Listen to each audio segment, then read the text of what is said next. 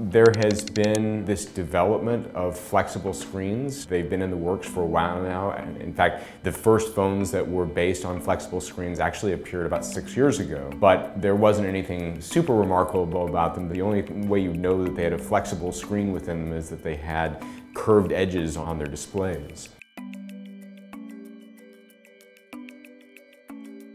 What's happening now is that not only do these phones have curved edges, but they're able to actually be folded.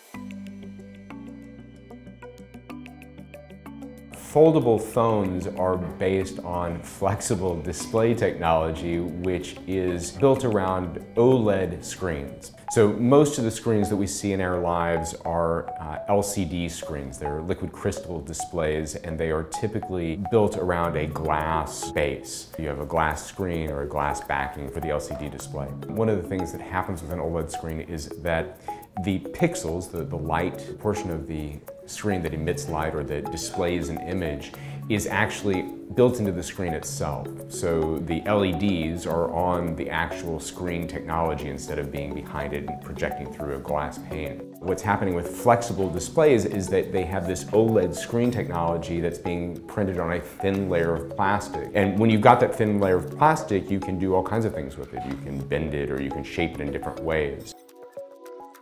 The way it's been used in the past in phones such as the iPhone X is that it is bent around the edges. So the iPhone X has actually a flexible display in it. You can't really tell, but if you were to open up the iPhone X, you would see that at the edge of the display, it's actually bent.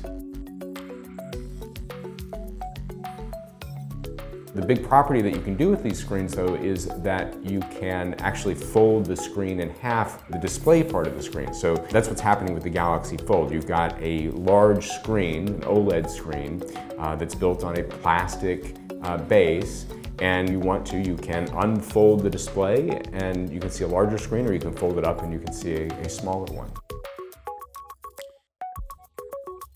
Getting to larger OLED screens, though, is an expensive proposition. And so, for instance, the Galaxy Fold phone, which has this larger OLED screen, is going to cost $2,000. And in part, that's almost certainly a function, at least in part, of the OLED screen technology that they're using. One of the interesting things about an OLED screen, about these flexible displays that are being used in these foldable phones, is that there isn't a glass pane on top of it. Maybe that sounds obvious, but it isn't necessarily an obvious thing. So what that means is that when you touch and interact with that screen, that Samsung Fold screen, you're not touching a pane of glass when you're interacting with that screen. You're touching the actual screen itself, which is a thin plastic display. Some concerns that that screen might be damaged more easily or might be scratched. We're gonna have to see how that works out in long-term testing. Another potential problem that you could have is that the screen could be damaged from multiple folds. If you keep folding it over and over and over again, that might wear down. OLED screens, these flexible screen technologies, in some ways are superior to the kind of LCD screens that you get in other phones or other displays.